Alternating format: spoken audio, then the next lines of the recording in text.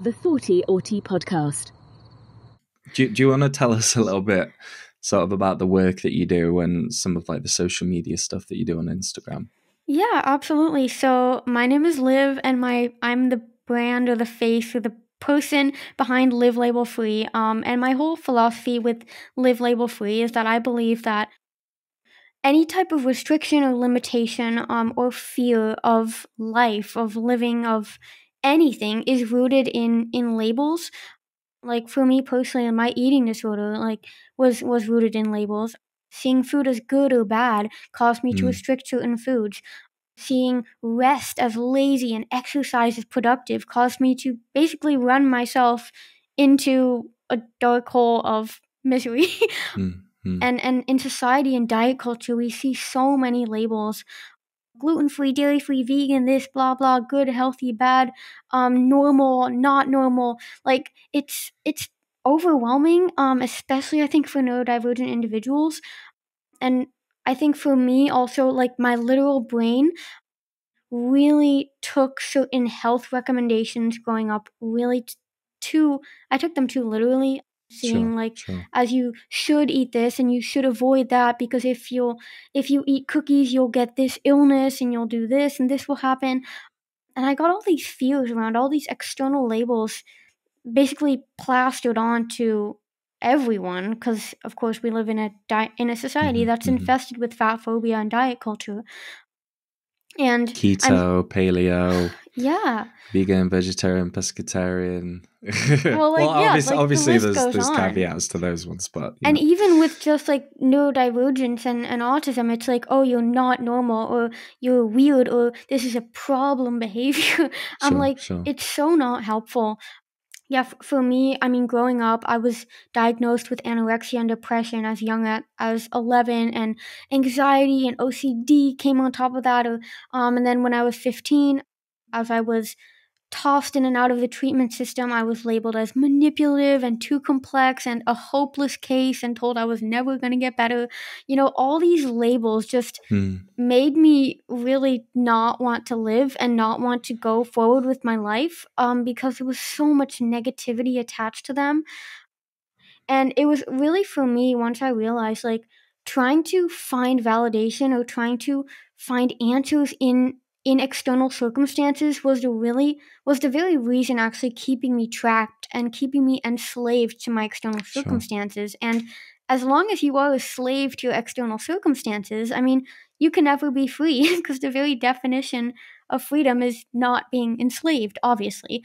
It's like you conforming to, like, if you're applying a label to yourself, you're assuming that it's sort of like the generalized or stereotypical idea of it. So like you're always going to have to fit somewhere within that label to give yourself it. And then like if you deviate out of it, if you give the example of autism, you for some reason you stop needing to stim, because like for myself, like I go to the gym, so I don't really stim a lot, and so I don't do that, and I tend to make like pretty decent eye contact for neurotypical standards, and so I meet all of these sort of criteria that kind of don't fit with autism.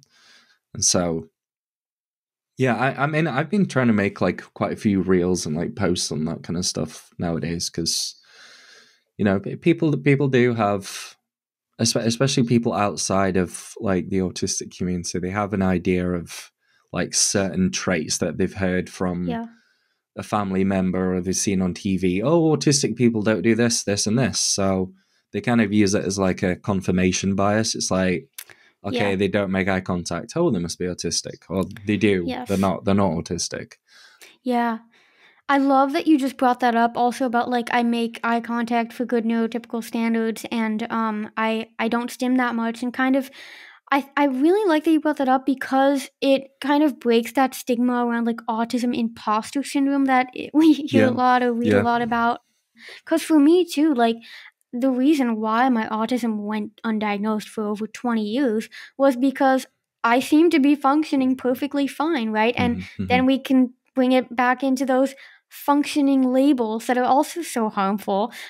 And for me, the very nature of the diagnosis is it's medical diagnoses are there for things that cause dysfunction, like things that cause some level of disability, because it's like, for example, the support that you would receive from getting an autism diagnosis, if you don't need that support, then medical practitioners don't really see a need for it. Right. It's more, but for us, obviously it's great to kind of have that validation from like an external medical scientific thing, and and it's only really at points in people's lives, if they're not diagnosed when they're younger, it's at the points where they're having a really hard time, and then they go and they're like, hey, look, I show these this and this signs of autism, so the ignition is the actual issues that you have, and that kind of encourages people to go for it, but it also encourages like the medical system to diagnose you.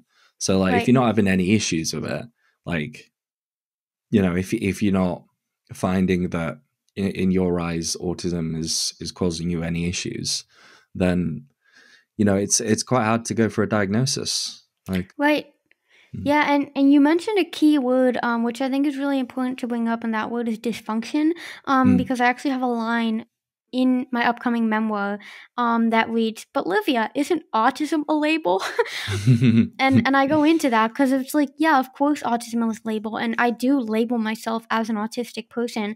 But again, the key word here is function or dysfunction, because the autistic label, knowing that I'm autistic and being able to label certain traits or behaviors as, oh, these are autistic traits that are part of me and help me function and help me be better.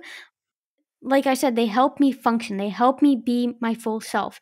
Whereas labels such as labeling food as good or bad or unhealthy, or saying I am anorexic or bulimic, or I am disordered, or I am wrong, or I am bad, or I need to feel guilty for this. These the kind of restrictive labels rather than... They do not help us function. They cause dysfunction, right? That's why it's called a disorder, and that's why I hate the terminology of autism spectrum disorder, because I'm like, it is not a disorder. but again, there we go with the labels, right? And I think it's really important when it comes to labels, and if you do find yourself labeling things, like, I don't think there's anything inherently wrong with labeling, again, because labeling as wrong would just be another label. But it's really about looking at, what is the intention behind this? Is this serving a purpose? Is this actually helping me function, or is this limiting me or restricting me from living to my full potential? Because in the end, I think that's all what we're here to do, is to find people and discover ourselves so that we can live to our full potential.